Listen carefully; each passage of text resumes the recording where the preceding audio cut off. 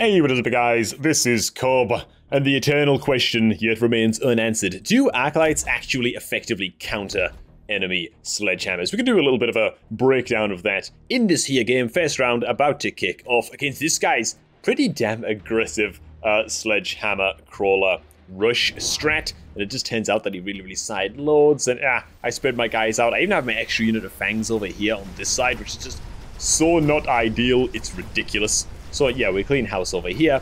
Over here though, we have this unstoppable horde of Sledgehammers just rushing all my dudes down. Yeah, feels really bad. Now, because we're starting off with Arclights and he has crawlers, I'm thinking to myself, okay, yeah, I'm gonna need to buy like a recall beacon here, a field recovery beacon, and start to recall some units over here, start to sell some guys off and shift over to the side a little bit more. And I'd like to be doing that with Arclights if I can, seeing as though he is already starting off with crawlers. Yeah, Arclights seem like the logical option. Now, the thing is, Sledgehammers tend to kind of annihilate Arclights early on specifically, right? It's not up until like round 6, 7, once you've got a bunch of levels on your Arclight units, and then you can give them like range and charge shot for the ridiculous amount of bonus attack damage, that they can start to really contend with the Sledgehammers. The trick is not dying before that happens, right? Because, yeah, you can be like, my Arclights are eventually going to deal with this guy's sledgies, just you wait. And then you die by round 5 because you have no effective way of stopping these sledgies. That's why I went ahead and picked up subsidized Stormcaller here. I load up a little bit on the Stormies. I'm thinking, okay, is this enough? We were very kind of supply capped in the early game as to how we can actually react to this. This dude invests into range already, which I'm about to see as soon as the round begins, of course. And so that tells me that he's pretty damn committed to these sledgies, right? They're not going anywhere. He may even be building more in the future. So, yeah, you see your opponent buy tech like this, you gotta start countering that unit quite early on, because obviously they're going to invest a lot of crap in it. Now, yeah, the issue we have over here is that I'm trying to buy Arclights, trying to buy Stormcallers to deal with the sledgies, but the crawlers are just coming in and just wrecking us, and the fangs that are making up the chaff at the front are just kind of owning the hell out of me. And it's always just a little bit of an uphill battle, I guess, to recover against these super aggressive openers. And so, we just get annihilated all over again. Let's put a stress as well. This guy's placing nothing at all on his, the right side over there, which I'm paying attention to as well. I'm thinking, okay, can I eventually flank this? Is this something that I can maybe exploit in future rounds? Surely he's going to place a unit of crawlers or something here eventually to cover that. Maybe drop a missile or something. It's something I've got my eye on though, you know what I'm saying? Similar thing on my side. I don't want to leave myself too exposed over here to just giving him sort of like a free round win. As you can see, we pick up the Incendiary Bomb, just trying to desperately salvage something approaching a round win here, especially because all of his sledges are getting levels as well, and oh my god, bro. So yeah, I dropped the Incendiary Bomb here so that he can't barrier against this, because yeah, you can only place his barriers like here, so that looks like it's going to work out. And now you see that I finally go into the Phoenixes. So yeah, if you're looking to play Arclights into Sledgehammers, you can't rely on the Arkies in the early game to get the job done, obviously. They're just not going to be able to take out these Sledgehammers. They're just way too tanky. They need like a plethora, sometimes like 3 upgrades to be able to effectively deal with the sledgies. Once they have these bunch of upgrades though on the Arclights, they will decimate Sledgehammers. Like, it's a night and day difference how hard Arclights can scale compared to sledgies. But until then, I'm going to rely on Phoenixes to take care of these guys. Now, I actually just want to slow this down a little bit and talk about the Phoenix choice a little bit as well, because I think that that's quite important. Why did I opt for Phoenixes and not Marksmen? The primary reason for that is I actually want this guy to be building Mustangs. I actually really want to be building Mustangs. Just turns out he actually did build some Mustangs, which just died in the fire over here on this round anyway, so perhaps I didn't need to opt for the Phoenixes for that reason, because he's already going into Stangs. But if I can just kind of bait him into building more Mustangs early on to kill off Phoenixes, there's like pretty much no better counter in the game, right, to Phoenixes than Stangs. So if I can do that, if I can bait this guy into building more and more Stangs, those are going to feed experience to my Arclights, right? Arclights do extremely well into Mustangs. pretty much all the way through the game, you know? So yeah, that's the thought process behind going Phoenixes and not Marksmen. I believe here I actually go for Lightning Storm in the end. The justification for this is simply that I need to hold on, right? I'm just trying to buy time for myself right now. That's 350 supply. It should keep us alive decently for another round, you know? And I'm just using this time to kind of build more nerds. And it's actually during this round that I go ahead and I slam some happy little Stormcallers up here, man. Oh god, I actually missed this last round. I totally missed covering this last round. I totally forgot I did that, actually. On that round 3, I actually placed these Stormcallers up here, and he just happened to place a missile on this side as well. At the exact same time, bro. Now, I know that he knows that I have a field recovery beacon, and I've been spamming that every round over here to move all my guys over to this side, right? And start shifting Arclights over here and what have you, blah, blah, blah, blah, blah. Start to recover all of my supply deficit on this side, because all these units were just doing nothing.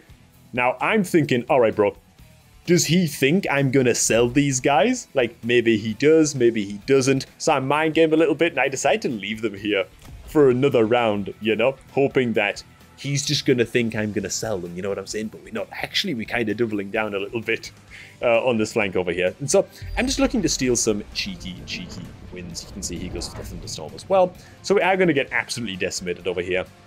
And there's just not a whole lot we can do about it. Now, he does also drop some goddamn crawlers over here, which is tragic as hell. But it also is what it is. Missile goes down too. Oh no, he doesn't place crawlers here. What the hell was that UI bug? Oh, okay, he moved them over here last possible second. Moved them over here last possible second. So we actually do get to kill off his blah blah blah over here, which is great. However, I think his Lightning Storm makes it so that we just really can't win this. We just killed too much of our stuff, and that is what it is. Why the hell did his crawlers appear over here, bro? For so long until the round began. Whatever, dude. The replay can be a little bit buggy sometimes, I suppose. And yeah, kind of a close-ish round. But like I said, we're just trying to survive right now, right? Oh my god, these Stormcallers are just gonna take forever to perish by the looks. So we speed up a wee bit. These guys die. It's very, very tragic. But you know what? If we didn't have these guys over here killing the building, then we'd have lost that round even more steeply, you know what I mean? So, yeah, that's fine. So at this point, I'm eyeing up the Amplifying Core. Why am I eyeing up the Amplifying Core? Well, I'm thinking, you know, I'm playing Aerial Specialist. I could double down on the Phoenixes a little bit. Or I could go into the Overlord and just pick up an Overlord for one round. I think it's fine. And that's why I pick up the Amplifying Core. Yeah. It's just really, really hard for his Mustangs to kill off with the Amp Core as well. So that's what we're going to be doing over here in just a second. And I do start to sell off. You can see there's already one unit of Stormcallers over here now that we've sold off. I'm thinking, alright, dude, I've just flanked him. Is he going to try something on me now? So I slam a precautionary missile down. Sort of over here. And just start to fatten out my chaff lines a little bit. Because he is showing a propensity to flank over here now as well. I'm thinking, alright, is he going to double down on this? Probably wise to get a little bit more chaff over here. And just place a precautionary missile here pretty much every round. So, that is what we're going to do. Okay, now it looks like he actually is going to place crawlers over here. Oh yeah, okay. So he does finally do this. Yeah, he commits pretty hard to shutting down this flank now, which is fine. We annoyed him enough into, you know, making him spend 300 supply over here. So, that's totally fine by me, man. That's totally good. And we're getting to a point now where I'm starting to focus more and more levels into the Arclights. Most of them are level 2 at this point. And my hope is that, well, I was really hoping the building would live for one, but it doesn't go down like that. I was really hoping that the Overlord could get us a win this round and kill off the Sledgies before they could take out the building. I guess I was overestimating the power of the Amplifying Core on it just a little bit. That's how the building goes down. We are going to drop this round as well, so that sucks a little. Maybe I should just build more Phoenixes there, man, and just, like, screwed off the Overlord completely. Was it that necessary? Did we get that much value out of the Amp Core? I don't know. Probably not, right? I think I end up looking into Skill Specialist here, just because I have two very, very powerful skills unlocked with the Incendiary and the Lightning Storm. And so I'm pretty sure that's what I pick up in this situation. And now that that is sorted, we go ahead and drop a happy extra little Incendiary Bomb right there. Another missile here. I don't want to let him get away with this. Yeah, I don't want to let him, like, suddenly spam my flank or something like that, or or drop something here like I don't know, a self-destructing rhino that's going to get to rush in or something. Something crazy. I don't know. We sold all of our crap over here now as well. And at this point, I actually invest in upgrading this building with fortification. Just a little bit. Just a little bit, because I am really just not defending this side anymore. I'm not probing this side anymore. I don't want it to die too quickly. Precautionary missile here as well to take the tanks out. Hopefully just buy ourselves a little bit more time on this side. And I don't know if people don't like the building fortifications, but I think that if your opponent isn't running something like steel balls, that's just going to annihilate your building super quick no matter what health it has. I think that it does have its place from time to time. I think that it's okay. So, anyways, you can see that now it being round 6, he has some very, very highly leveled sledgehammers.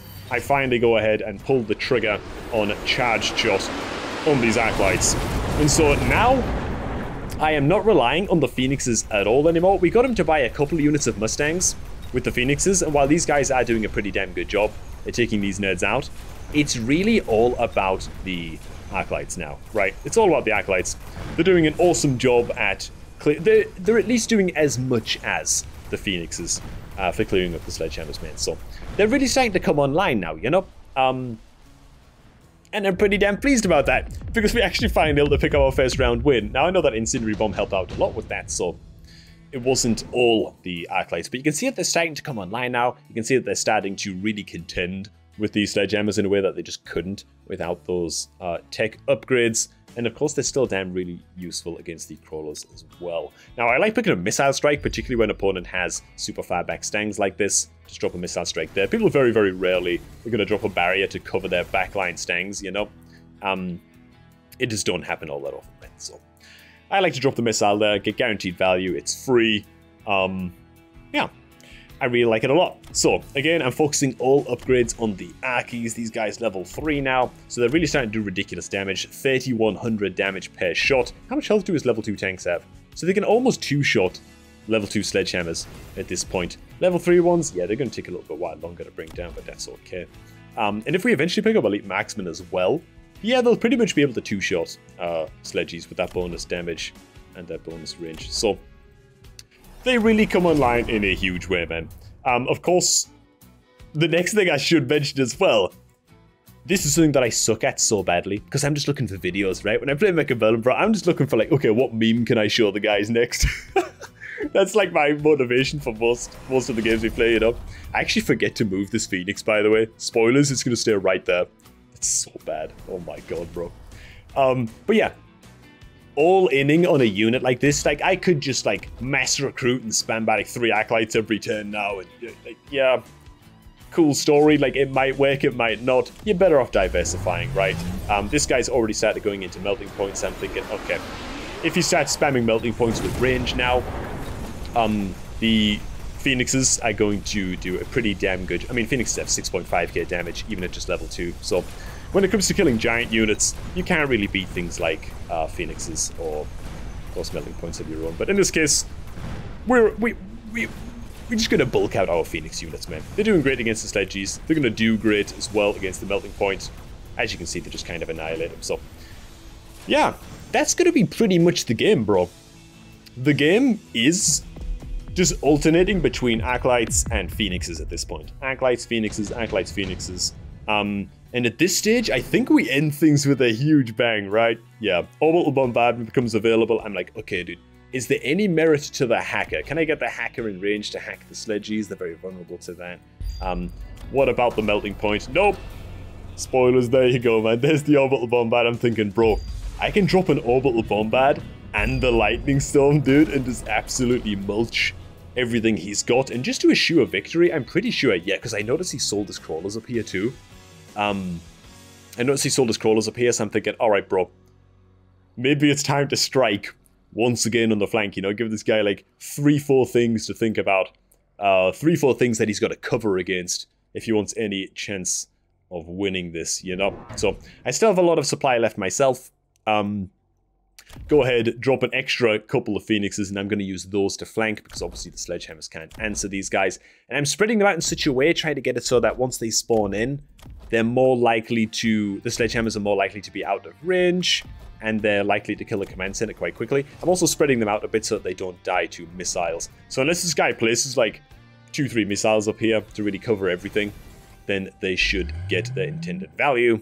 And now I am just spamming barriers of my own. Oh yeah, I also did see that his orbital bombard, I guess, was available this round. So I'm thinking, okay, a lot of these Phoenixes are just going to die because they're above the barrier, right? When they take off and they fly, they're actually above the barrier, so they can die to the bombard. And that's actually why I remember now.